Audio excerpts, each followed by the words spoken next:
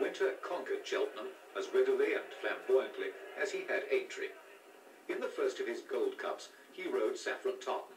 Saffron Tartan beginning his challenge. They come to this. It's Saffron Tartan who jumps right up almost beside Frenchman's Cove. Now Saffron Tartan has taken the lead from Parcel in second place. It's Saffron from Parcel. But they race up towards the line, 150 yards to run, and it's Saffron Tartan still holding Parcel, who's trying to get on terms with him, who's getting closer, but he won't catch him before the line. 15 yards to run, and it's still Saffron Tartan from the fast finishing Parcel in second place. Mandarin is third.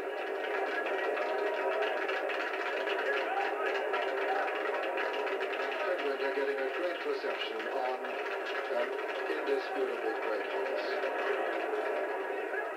The following year, up that killingly cruel slope at Cheltenham, Fred staged an encore on one of his favourite travelling companions, the courageous Mandarin. Mandarin, who was trained by Fulk Walwyn, now Fred's neighbour over the paddock rails at Lambourne. You took him to Paris? Yeah, the bit broke going to the fourth. He had a rubber bridle because he used to pull so hard, and he'd hurt himself with a steel bit. And going to the fourth, the rubber bridle split. And of course they always swear next door. They are folk. What would you see? Everybody swears it was a new bit. There was no reason for it. It was just one of those things. But I swear it was an old bit.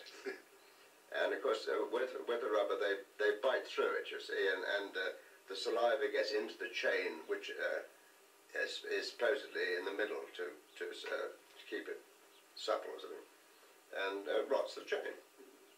And this is what happened. Anyway, it broke, and I was up the creek without a paddle. French jockeys were very good. They could have easily, pushed me out if they wanted to, but I had no control at all, really. And he jumped marvellously. We made a mistake at the water the first time. But other than that, he never put a foot wrong. And he broke down three fences from home. And he still staggered on and he won a neck. And you were just hanging on? Yeah. The riding triumphs continued thick and very fast.